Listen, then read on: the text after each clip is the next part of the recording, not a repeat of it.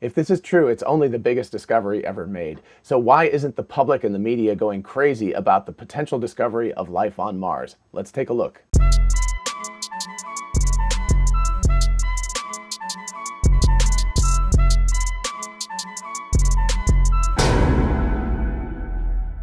Hey y'all, it's Dr. Know-It-All. It seems like every single weekend that I say I'm not going to do a video, I end up doing a video. But this was really interesting. A viewer passed it along to me on Twitter, and I took a deeper look, and so I thought it would be worth exploring this whole discovery of fungi on Mars. First, however, a quick aside on the positive, very positive end. Elon Musk has tweeted that there's a good chance that they will actually try to refly serial number 15, the Starship that just landed a few days ago. So that's a pretty cool thing if they decide to do that. I'm super looking forward to it. I may, depending on timing, try to get back down there to see it. I mean, who knows? It could go back up again in a day, or it could be one of those things where it sits for weeks and weeks again before it actually takes off. So we'll see what happens, but I would love to get down there to see serial number 15 refly. I kind of have an emotional attachment to it since, you know, that was the one that I saw in person. So super, super cool. Anyway, to get back to this, I want to talk about this article, but I first want to kind of give you a chance to take a look. So I first want to start with this CNET article, which says, no, NASA photos are not evidence of fungus growing on Mars. Sorry. So the author here goes into a good amount of detail as to why this is not correct, but I like to go back to the source as much as possible. So let's just take a look at what we've got here. So first of all, I want to take a look at the lead author, who is Rhawn Gabriel Joseph. Interesting person, to say the least. Let's take a look. He claims to be a professor, but the only thing I can find he's associated with is cosmology.com, which is kind of like, well, okay.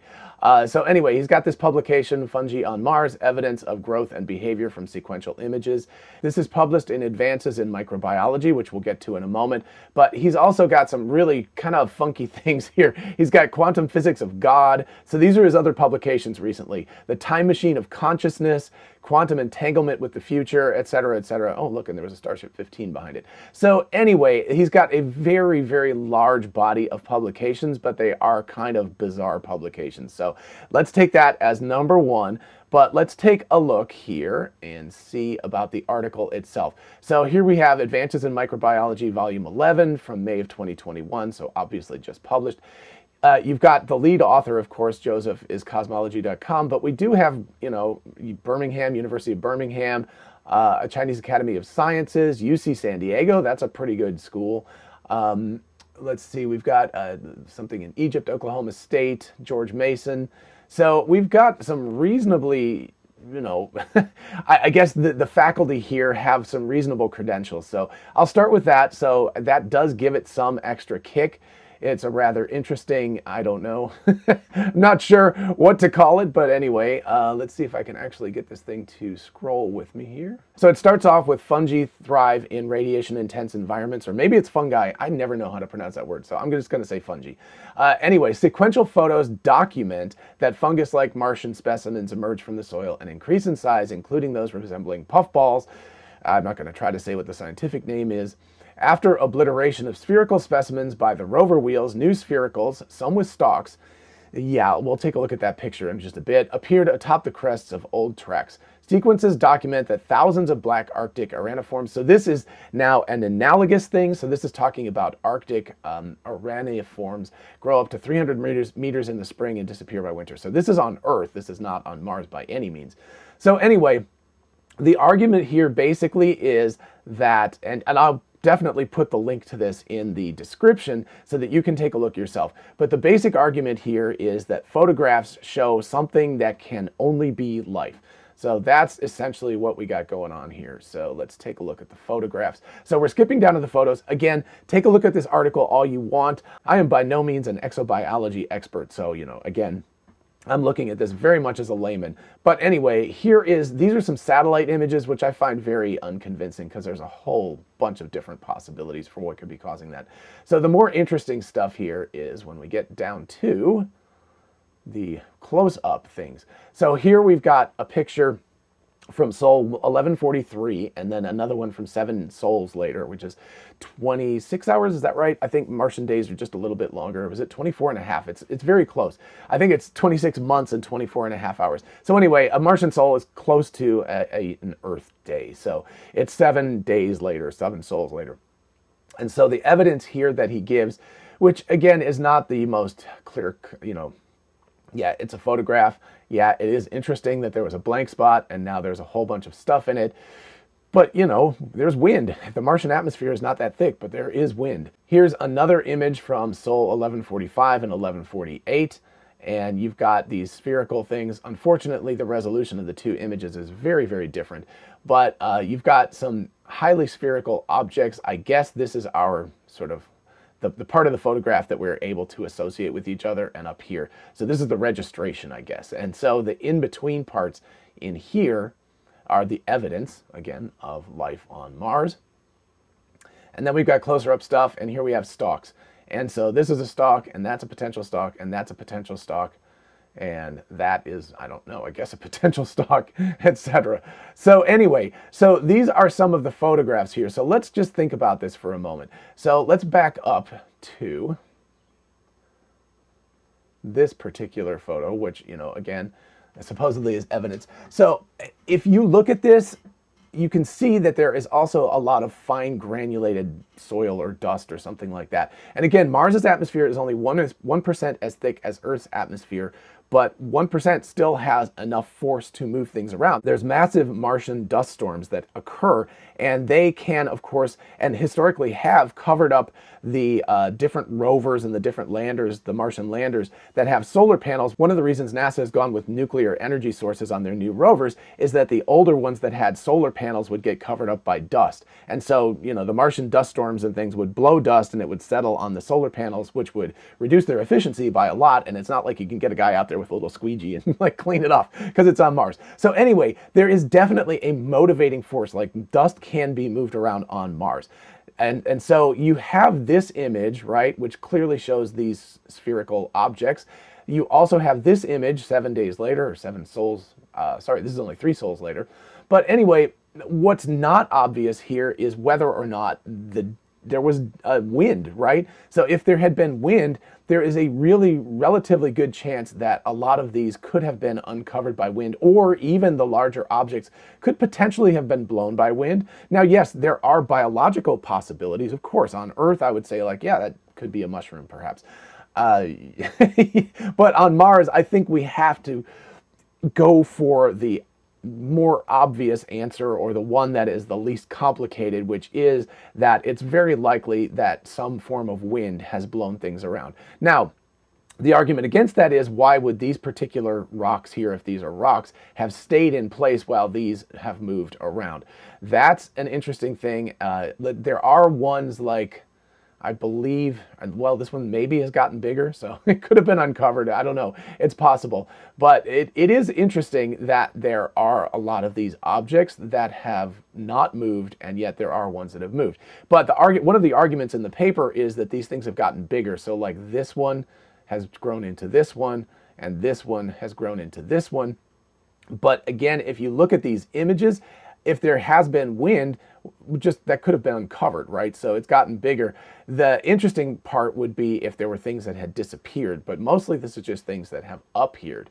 So anyway, so, it's some evidence. This one is really tenuous. I mean, if you start looking at this stuff up close, that you can see that there's these kind of layers of kind of rock underneath the dust, and there's no evidence that this is a stem rather than just a piece of rock underneath here. So the likelihood, especially, you can see the wind patterns here.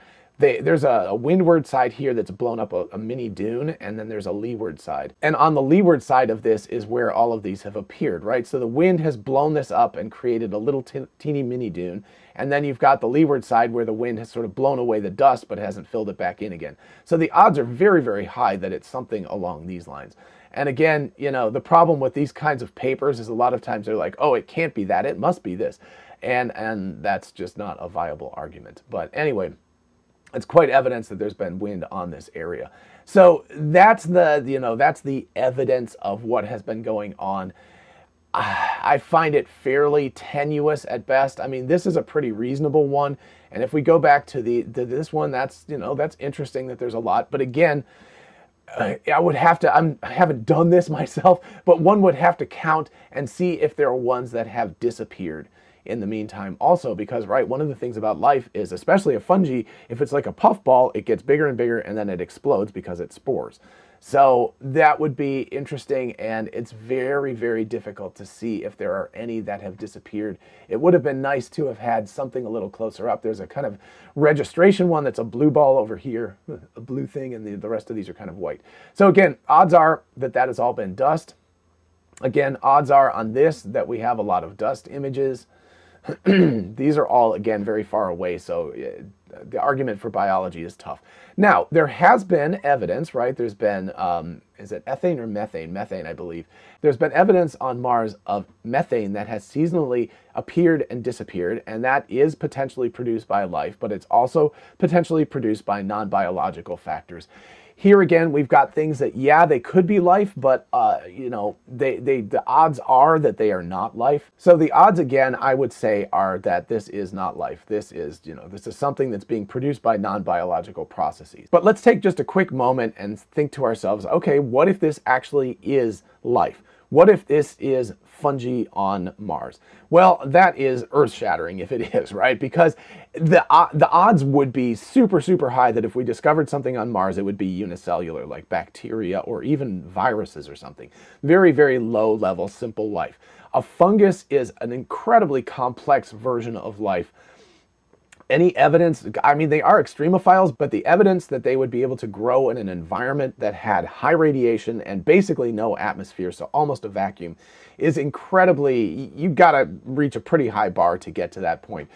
It would be amazing, though, if there was multicellular life on another planet. I honestly think there would be more evidence in that case that life was a version of panspermia in that case, right? If it did happen, that either something from Mars blew away and ended up on Earth, or that something on Earth, like a piece of chunk of something, right, when an asteroid or something hit the Earth, that a piece flew off of Earth, orbited around for a while, and landed on Mars. And of course, we would have to wait until we had DNA records. You know, we'd have to go scoop these things up, and we'd have to sample the DNA, and we'd have to figure, either bring it back to Earth or have some sort of laboratory on Mars that we were able to do that on.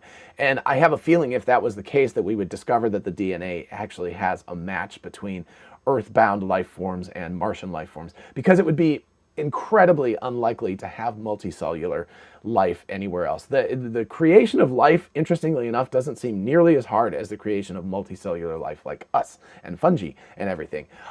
Because basically in order to do that, you have to have a bacteria that has eaten another bacteria or a virus or something like that and has sort of become a multi-component cell. So that is an incredibly unlikely event. So it would be much, much more likely that unicellular life would be on Mars if it had developed completely independently of Earth. In any case, of course, this would be an incredibly massive discovery if it was actually proved to be true.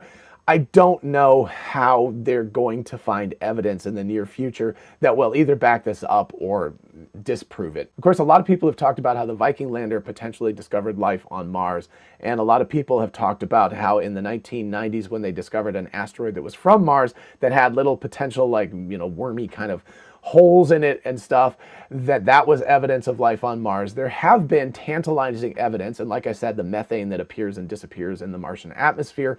So there has been tantalizing evidence that there could be active life on Mars. The odds are very, very high that if there was life on Mars, and I personally actually think there probably was life on Mars, that it has disappeared a long time ago. But, you know, extremophiles under the surface of the soil could potentially, they could actually be producing life currently. As far as multicellular complex life on the surface itself, that seems incredibly unlikely. So I would say until there's a lot more evidence of this, that I'm not going to believe there's mushrooms on Mars, especially given the track record of the lead author. He's kind of an out there kind of, you know, scientist. And I don't like the fact that he lists himself as a professor but works on cosmology.com. I'm like, you know. So that, again, a little bit of like self-promotion and everything. And Advances in Microbiology is a bit of an iffy publication. So again, there's a lot of things against this circumstantially, but you know, let's take a wait and see attitude. Certainly with perseverance on the surface, it actually has some ability to detect biological markers in the soil, in rocks, etc. So if there is something and it's as widespread as the authors are claiming here, then there should be evidence of this that we will get from perseverance. And so that should actually help to either establish this or dissuade us from believing that this is the case. But anyway, really fascinating article. It was, you know, it was kind of cool to look into it and kind of go like with a critical eye, say like, unlikely to be true. But it's very cool if even the possibility exists. So I think that's neat to think about. But don't get your hopes up right now. I really doubt that it's the case. But it is a really cool and interesting article, and it's got some interesting, tantalizing images that are along with it. So there you go. Alrighty, I hope you enjoyed this episode and found it fun and informative and interesting. And again, don't blame me, I'm just the messenger here. But if you did like it, definitely like and subscribe. And also definitely check out, there it is, Dr. Know-It-All Knows on patreon.com to join us, because we have a wonderful group of patrons and I really appreciate their support. And of course, don't forget about the merch store. We have Don't Mess with Tesla and a whole bunch of other t-shirts and stuff, so definitely take a look at that.